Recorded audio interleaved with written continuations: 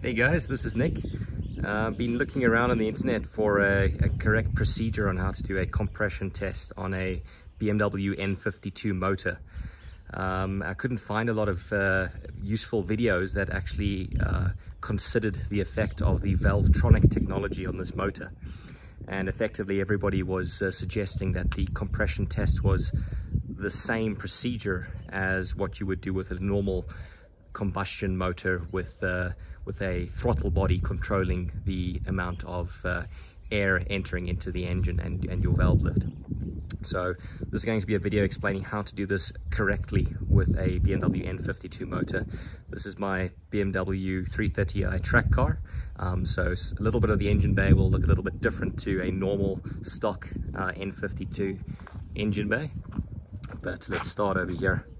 So with your N52 motor, the critical item that we need to consider here is this motor, and this controls an eccentric shaft which gets measured by a sensor here, and that effectively is how your intake valves are controlled on your N52 motor, and not exclusively by your throttle plate and your normal kind of cam lift. So effectively, to have an accurate compression test, we need to ensure that the Valvetronic motor, which is able to control the lift of the intake valves, is set to the correct position so that our compression test provides accurate numbers. This Valvetronic motor has a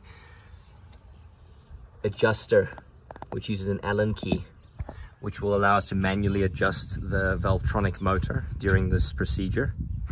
And what I'm doing at the moment is I'm following the procedure as outlined by BMW's ISTA.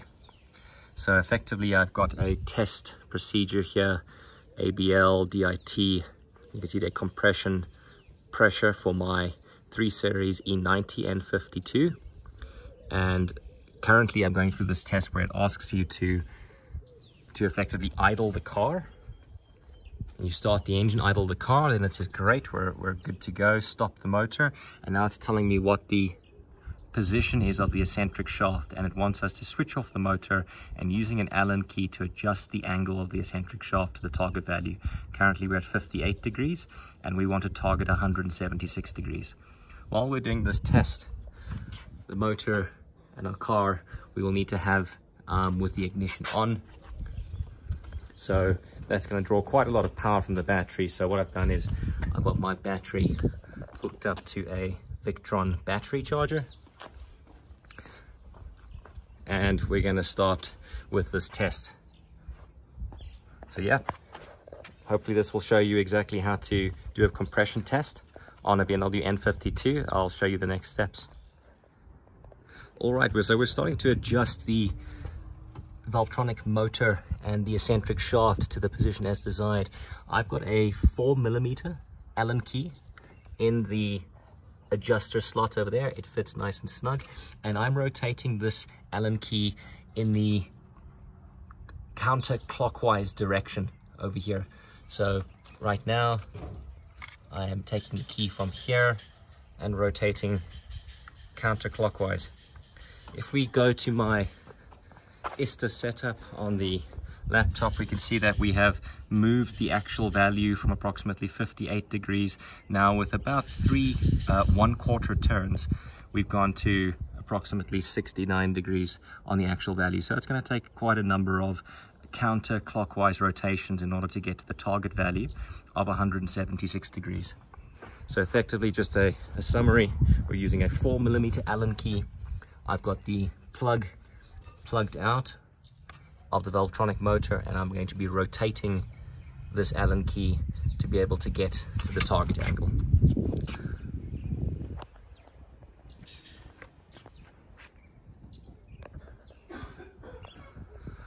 All right, finally got enough rotations with this 4mm Allen key on our Valvetronic motor to be able to get the angle of the eccentric shaft to the target of 176 degrees.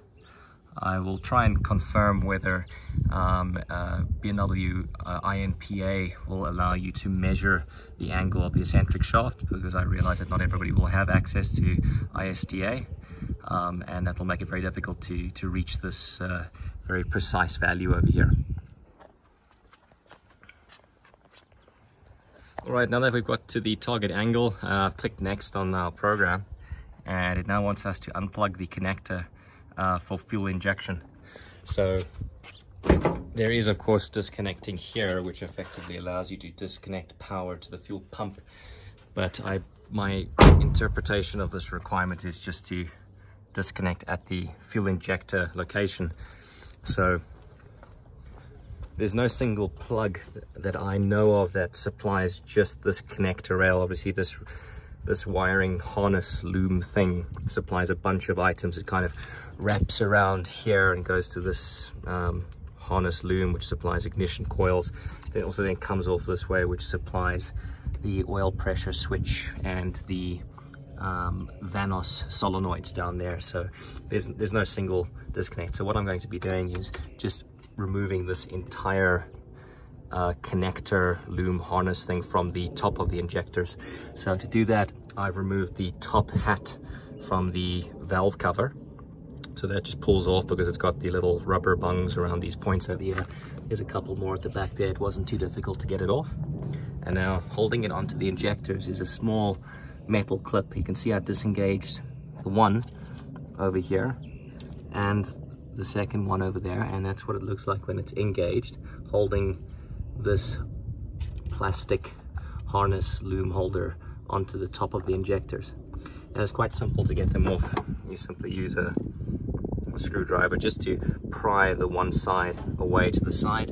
Here you can see I've just pried that to the side, and that will allow me to lift it up. Obviously we've got to pry them all the way before we can try do that, and that should allow us to disconnect that from the injector rail, and therefore they won't get any power or signal to inject fuel when we start with the actual compression test. I'll show you what that looks like once I've got that disengaged and can pull that away from the injector set.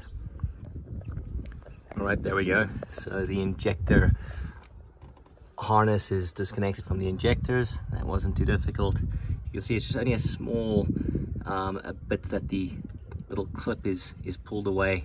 It's not completely removed because you really don't want to lose those and try and look around in the engine bay for any of these clips. And then when we put it back together, what we'll be doing is you can actually reseat them completely now, and they will just click as you press it over the injector. So yeah, injectors are now no longer connected to power and communication. So next step of the process, let's see what that entails. So unplug connector for fuel injection. And now we want to get to the point where we connect pressure adapter to any cylinder. So what I'm going to start doing is that part of a normal compression test, you'll have to remove all of your ignition coils and all of your spark plugs. So I'm going to start doing that. So starting by disconnecting the little connector. This one may need a little bit more provocation. Get that released, and then I'll pull my ignition coils out, all 6 of them, and I'll start removing the spark plugs. Just remember that you want to be keeping them matched, so keep your ignition coil 1 marked and you know where to put it back. Same for 2 all the way through to 6. Don't let those just mix around, because your car's adaptations are based on the matching of this hardware. All right, so we're pretty much there to perform the compression test, and I'll tell you how we do it now that you've disconnected your fuel rail, your fuel rail injector harness connectors. Now it's asking, well, the program asks for you to start doing your compression test. So what you want to do is you want to have your compression tester. This is the unit I'll be using, and it just needs to have the right little connector onto your spark plug size, and that's going to be threaded into one of the cylinders. You can see all the spark plugs are removed, all of my ignition coils are removed. And then one other thing that the TIS, the Technical Information System, recommends is that you need to disable the ignition system so that we don't have any kind of high voltage or any kind of problematic or concerning electrical condition at our connectors over here. So you should have an ignition control fuse in your fuse box, something like that. I've got a main power supply relay to my DME, so I'm able to switch that off over there, but you should be able to pull a fuse in your fuse box, which will disable the ignition system of your car so that your ignition coils cannot be charged and operate during the when you start actuating your starter motor. So yeah, we're going to spin that into cylinder 1, and effectively what you're going to do then is you're going to crank the car. This is best done with 2 people.